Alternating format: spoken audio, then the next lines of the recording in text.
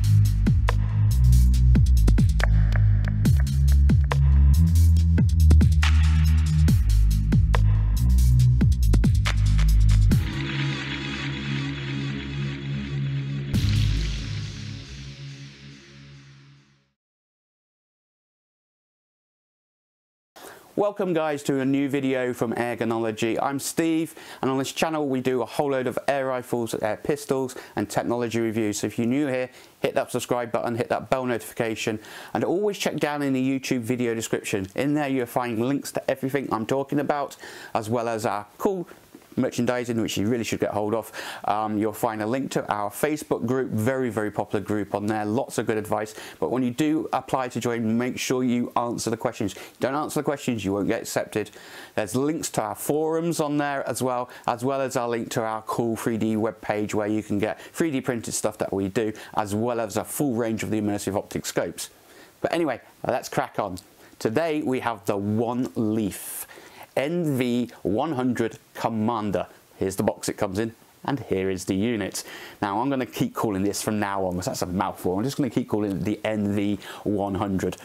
So what is the NV100?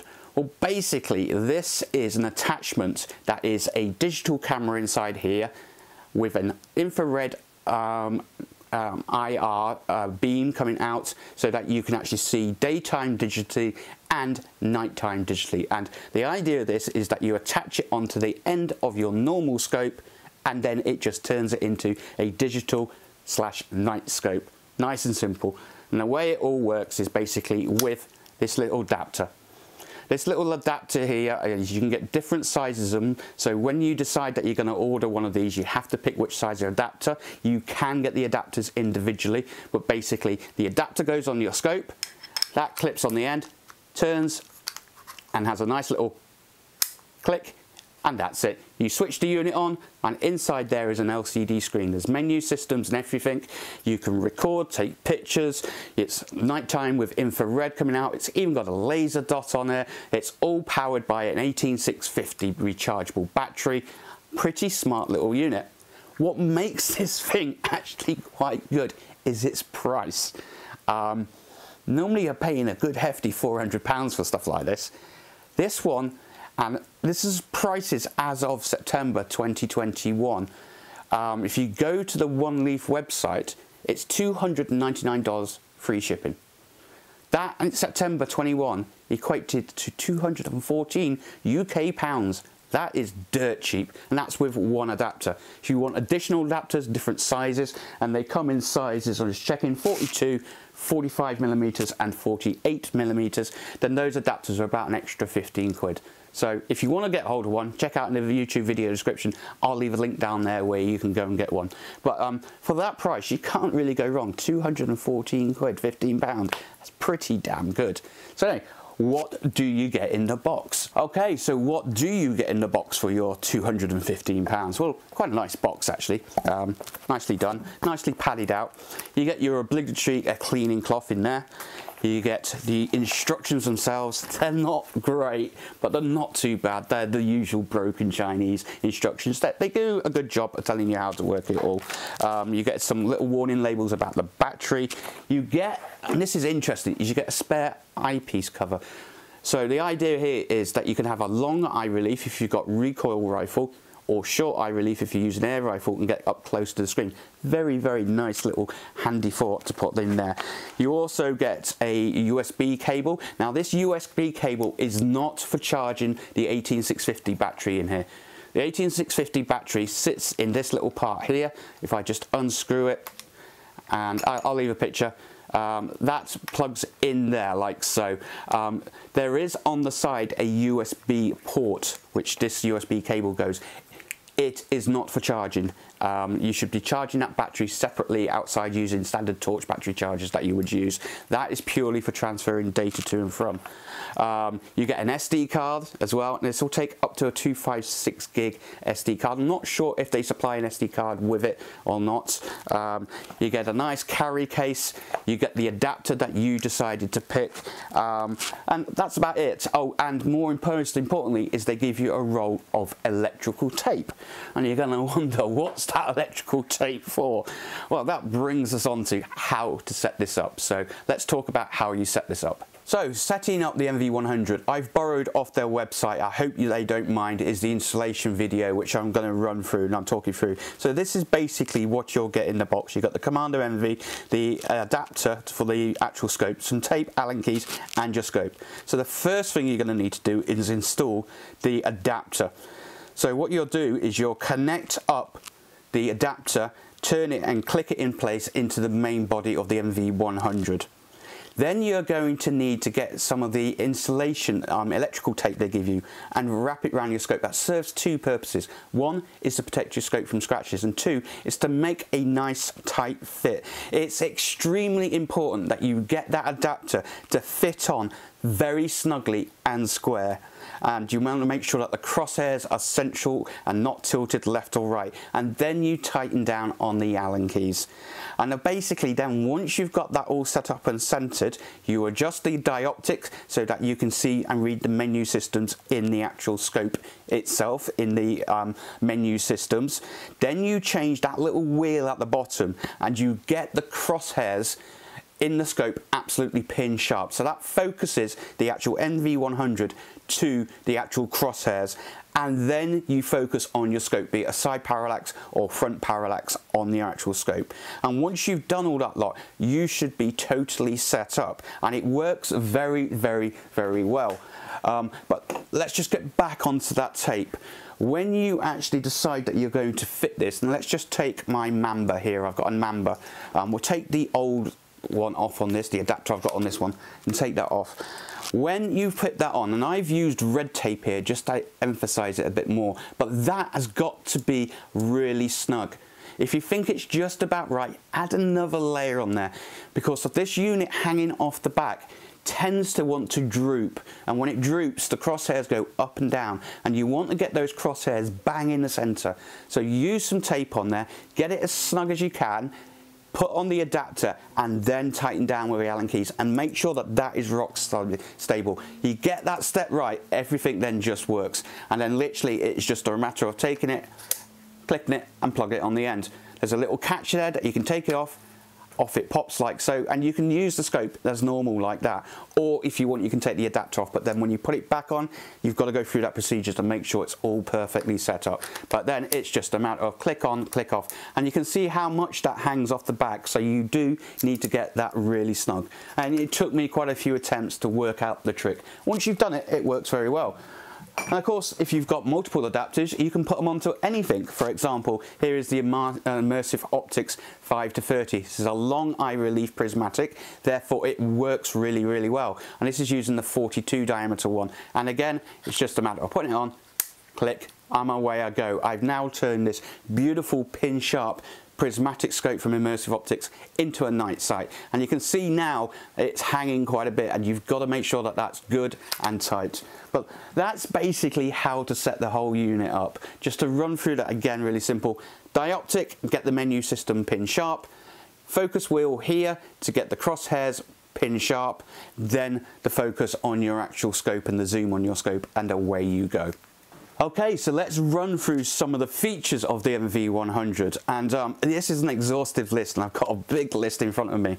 So the sensor itself, like we said, it's a Sony sensor, and it uses their StarViz CMOS, which basically takes a lot of the ambient light from stars, from the moon, from any street lights, and uses that to enhance the picture. So it's actually got quite good capabilities without the IR torch. So if you're shooting at dusk, it's actually pretty damn good at that. It can take video and pictures 1080p at 30 frames per second. You can knock it down if you want to 720p, and the pictures the same, 1080p, 720p. So pretty good. 3 times digital zoom in here as well. So there's a little button on the side here where you can press the button and it will zoom in 3 times. Now obviously that is cropping the actual image, so you're going to lose some resolution on there, but it's digital zoom. We all know how digital zoom works. 18650 battery in there. We've got hundreds of these around for our torches and for our other IR kit as well. Like I said, just make sure that you do not attempt to charge it through the charge port, the USB. It's not designed. You'll need to charge that independently. They say the battery will last up to 8 hours, but you know, take that with a pinch of salt. Depends on how much you use the IR torch, how much power you use with the IR torch. Batteries themselves, the titchy little batteries, no, I'm 8650. Keep a spare one in your pocket, swap it over, you're good to go. SD card, it will take in there. It will take up to a 256 gig SD card in there, and like I said, the USB cable is in there for accessing if you don't want to take the card out. I personally just take the card out, use a card reader, and read it directly onto my PC. We have the buttons up the front here, so there's a power button, a menu button. This also has a built-in, let's see if we can get this to work for you. So we're just switching this on. This has a built-in red dot as well, which is really handy. So it's a very low wattage red dot. There we go, and we'll just about hopefully see the red dot on my hand. I'm not sure if that's going to come out on camera, but it's certainly there. And you can adjust that and zero that red dot up as well. Like we said, it's got IR. Now the IR itself, you can pull this little bar out and that helps focus the IR. So narrow beam, wide beam, and it's got 6 brightness levels. The IR is 850 nanometer, which is personally I think the better. It certainly throws it a lot further. It gives you a much brighter image as well, so good to see that. And they claim this goes out to 300 meters, which I was very dubious about, but you'll see later I was wrong. It's actually very, very good. So yeah, not too bad on that at all. What else we got through there? The video format it shoots in, it's a bit of a strange one. Instead of H.264, which is the normal video format, it writes it out as a .ts file, which is H.265. Now, if you're using modern processing software, it will generally pick that up. Yeah, most of the video players you do. If not, there are conversion tools, free ones out there that you can use. So just watch out for that. The video, it comes out as a strange format. The whole thing, how does it weigh? Without the battery in it, it's 12 ounces, so it's not that heavy at all. There's the palm of my hand. It fits quite happily in the palm of my hand really well. A nice little feature as well, and this is what I used when later on you'll see the video footage. It's got a tripod adapter. So I basically connected up this up to one of my scopes, like so. Let's just make sure we get that on the right way. Connected up, used the tripod adapter, dropped it onto a tripod and filmed that way. So you can use this for nighttime spotting as well. Really, really handy. Nice little afterthought putting that on there. You know, it's not much of a thing, but it's a great little feature to have in there. What else have we got in here? All right, the display system inside here is color as well. So it's a full color display system. The menu systems, it's very hard to get images through this and put on camera, but I'll leave an image of the menu system up there. Fully inclusive. You can format, you can set the date, time, you can actually center the crosshairs, so you can take the LCD screen and move it around, and what it's actually doing is moving the image and using a crop to move it. So if you've got your crosshairs roughly central and you want them just a little bit, you can actually shift the image around a bit. It's got slow-mo. Why you'd want that? Probably for those kill shots maybe, but you can slow-mo video record in there. There's lots in there. Date, time, formatting, setting it all up, your menu options, when you want the IR to come on, when you switch it on, when you switch it all sorts of stuff. Fully comprehensive menu system in there. I'm not going to go through the whole shooting match in there, but really nice system. So I think the big takeaways is that the sensor in here is actually quite good. It's very good at gathering light with the built-in IR 6-level IR torch on there.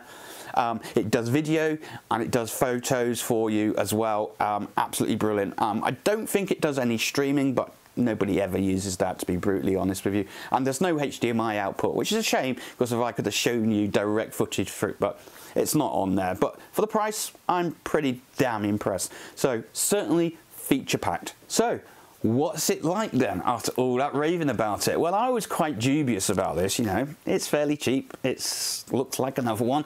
And I was thinking, is it any good? So I took it outside and we did some daytime footage with it. So this was using the camera adapter. And basically, the first set of video we did was with the 5-30 Prismatic from Immersive Optics, and then we stuck the NTC Mamba Pro on it as well. So you got two completely different types of scopes. We stuck it up on a tripod and overlooked a field, and I was really interested to see how far this IR torch would go out. They claimed 300 meters. Now the conditions weren't totally dark in the nighttime version. You'll see this, but I was actually super impressed. But let's run the VT. You'll hear the sound quality directly recorded through this as well, and let's see what we think.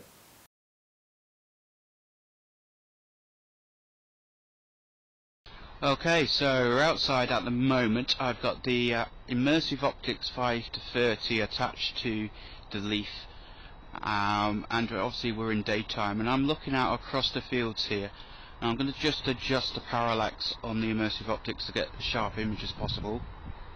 And we're looking out to about 150-200 yards, and we're just scanning around the hedge line, and hopefully you'll get the idea of the quality of the sound that you're getting from here. It's an overcast day, about 3 o'clock in the UK in the afternoon. If it is obviously a bit brighter, you could put a sunshade on. Well, it's just scanning around for you, and we'll come in a bit closer. I'll need to change the parallax a little bit on the Immersive Optics to bring us in closer. We're now looking at about 30 meters in front of us here, and we can see that's working really nice indeed. And we'll just scan back out to the horizon again, and we're back out towards overlooking a farm. It's about 200 meters plus away, and we can see absolutely beautiful there.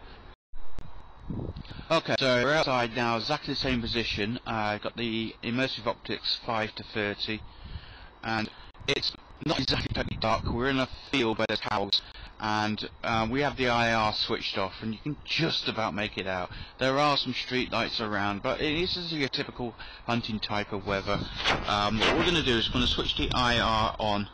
So just press and hold, and we've got the IR on now. So these cows in front of me are around about 40-50 yards, and we can scroll around and we can sort of start looking at, and we're at IR level 1, and we'll just readjust the focus on here on the parallax. Bring the parallax in and focus in a bit more.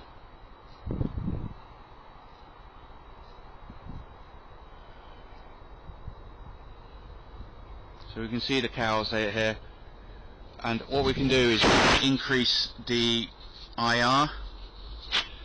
So we've got 6 levels of IR, and I've got this zoomed fair way in. I'm trying to reach out as far as I can, so I'm looking now about 200-300 yards, and it is actually picking that stuff up quite good. That's actually quite impressive. What I'm looking at there is a cow sat in the field at least 300 yards away.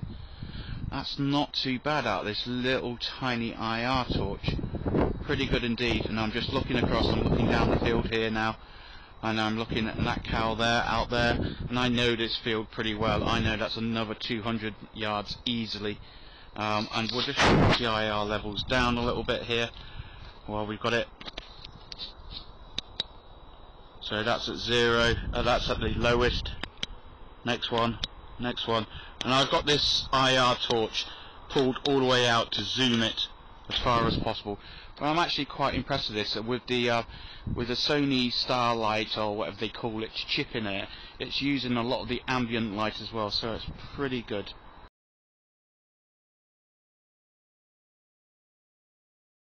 Okay, so now we're at the same time of day with the voice recording on, and we're using the Mamba Pro, and currently we are set to 5x zoom.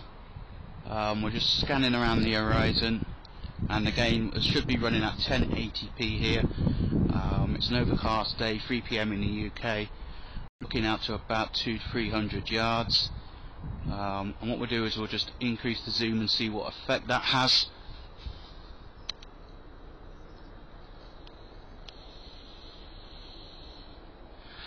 So I've just whacked that all the way up to 30x zoom. I'm going to have to do a bit of parallax focusing on the Mamba Pro. There we go. Bit of a shaky image because I've got this on a tripod, but we can just about make out some stuff there. Good clear images. Now obviously we are losing a bit of field of view. I'm just going to reduce that zoom down a bit. That's a little bit too much to be looking at. But you can see the crosshairs are nice and crisp. Any jerking you're seeing is probably me with the tripod trying to get you some images here. But yeah, we're scouting out to about 100 odd yards here, 200 yards up to the farm buildings over there. So we're outside again now, and we're on the Mamba, and we're set down at low magnification of the Mamba, and you probably hear the sirens on there, so that'll give you a good indication as to the sound quality of this. But I'm around about 7 or 8x zoom with the IR switched off. Now I'm trying to focus on a cow that's probably 200 yards away. I'm going to switch the IR on and see how we do. So just got to find the button in the middle of the night. IR switched on, and we're just going to, and that's level 1. I'm just going to zoom in a little bit to this cow, probably up to about 10x zoom, equivalent to the Immersive optics scope. And we'll put a bit of focus level on it as well, and immediately I can see there is a big difference here. You know, with the Immersive optics, it's got such more light gathering capability with the big objective lens. So let's just try to increase the IR on this. So we're knocking this IR all the way up. Okay, so now we're sort of like getting a good representation of what's going on here. And again, I'm just playing with the parallax on here just to see how it works out, but certainly very, very good. It's good quality with your standard type scopes. It does work out very well, but the downside, as we all know, is that if you do zoom in, then you are going to lose field of view, massive field of view, and you'll start getting distortions on there. So this sort of works really well for normal scopes. You know, I'm just going to zoom in a little bit here and just to try and show this. I'm just zooming a bit further, and you start now to see that you lose the quality out of it. You know, if you're using big high power optic scopes, it's not going to work so well for you. Keep around the 4 to 15x zoom, and it works absolutely fantastic. The Immersive optics have the upper end here. It has a much better optics in it, and of course it's a fixed zoom as well, so you don't have to worry about any of that. And I'm adding a little bit of wobble to this, but yeah, I'm pretty impressed. These cows, like I said, they're out at ranging between 100 to 300 meters. Let's see if we can pick another one further out. Yeah, it's struggling a little bit, but that's not doing too bad. But generally with us guys with air rifle, we're going to be shooting around about 30 to 40 meters maximum, so I'm really pushing this unit quite a lot here, but I'm actually quite impressed with it. So okay, as I always do, I try to tell you my honest thoughts and views on this. Now, this unit was sent to me, and I have got an affiliate link down there, so we'll get that straight out of the way. But I'm going to tell you my honest thoughts about this. It's the way I work on this channel. What's the good points? Right, the pros. Its price. As of September 21, £215 delivered. Bargain. Really, you can't go wrong with that, can you? The footage in here is very good. For a digital, it's very good. There's no lags. The little mini computer in here keeps up with everything. It's yeah, it's suitable, it works, it's good colour, the contrast on it's not too bad, and at night time the visibility on the screen, everything, it does give you a bit of burning on the eye, as of all sights do when you look at them too long in darkness and you come away and you've gotten a bit blind, but there's nothing you can really do about that. I love the fact that they give you the separate eyepieces for long and short eye relief as well. The IR totally outperformed what I expected of this. I've had little IR torches that barely show you 20, 30 feet out. This thing actually will go out a fair old distance. Like I said, on an overcast night, there wasn't much moon around, but there was some ambient light around. Easily, I pushed out 200-300 meters. Pitch black, you might want an extra torch on there, but out of such a little diddy unit, love it. The fact that it's got a little laser dot on it as well, pointer, it's just nice. It's a low wattage one, there's no safety concerns, and you can adjust it. So if you do happen to be in the barn and you want those pink shots, you know, laser dot, and you know where it is, that's there, or it's good for sighting up as well. It fits most scopes. Now, say most scopes. The adapters they do, like I said, they do them in a 42 up to a 48, I think it was. Let's just see. Yeah, a 42. This one on here is a 42 up to a 48. Now it'll fit most of your scopes, but if you've got scopes with really big tubes, like some of the really big prismatics, then they won't fit. But I'm sure that you'll find somebody, Airgunology, to 3D print you some brackets for it or something like that. But yeah, it fits onto most scopes, and you can use this as a spotter scope as well, by attaching it to a tripod like I did, or you can just basically take your normal scope, leave the adapter on there, and away you go. And then when you do want to take some video during the day, or you want to do night shooting, click it on and away you go. And it's that simple. Really, really nice technology on how to do that. It's certainly perfectly fine for us shooting out to up to 100 meters with air rifles. Absolutely brilliant. And if you do get additional adapters, then you can just swap and change it between your scopes. As you've seen, I've been swapping and changing between the Immersive Optics and the Mamba scope on there. So really good. I'm actually, like I said, for the price, I am suitably impressed. There are some downsides. Definitely some downsides.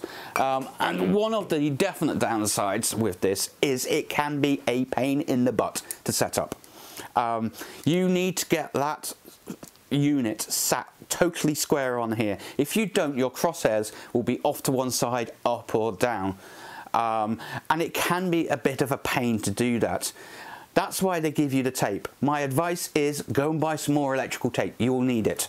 But basically wrap it on there, loosen off the threads, the bolts on the adapter, slide it on, work out, put some tape on it, slide it, and what you need to be able to push that on fairly tight, and it's quite a snug fit to get on it, and then tighten down. If you don't get that as a good solid snug fit, what will happen is the unit will sag, the crosshairs will move up and down. Every time you move around, the crosshairs will move, and you will be ripping your hair out. It took me probably about half an hour before I got the hang of how you're supposed to do that. So it is a bit of a downside. Another downside is you do lose field of view, because this has got a bit of a zoom built into it already.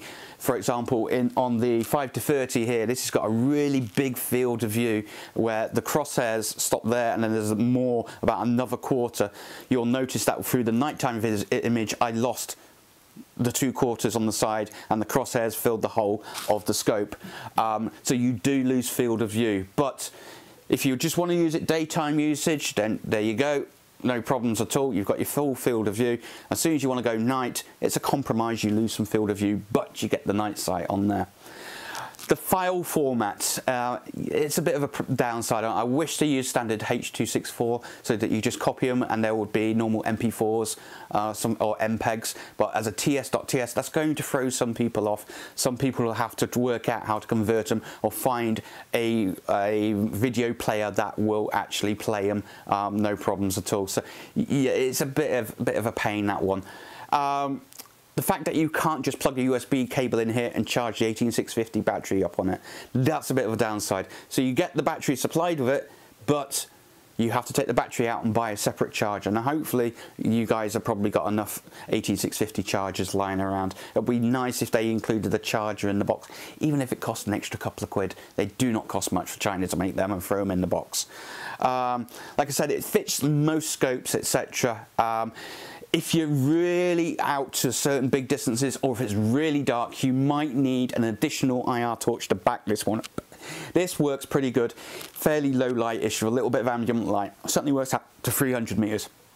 But just check that out. You know, if you're in really pitch black in the middle of nowhere, you might need an extra IR torch on there. This has a pros and cons. You leave the adapter on there, that's really nice. It means you can slip this on, slip it off.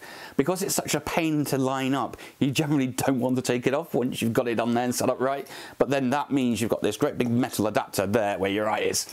Yeah, watch out for that, especially if you recoil boys out there. Just watch out for that. What else do you do? You have to buy the additional adapters.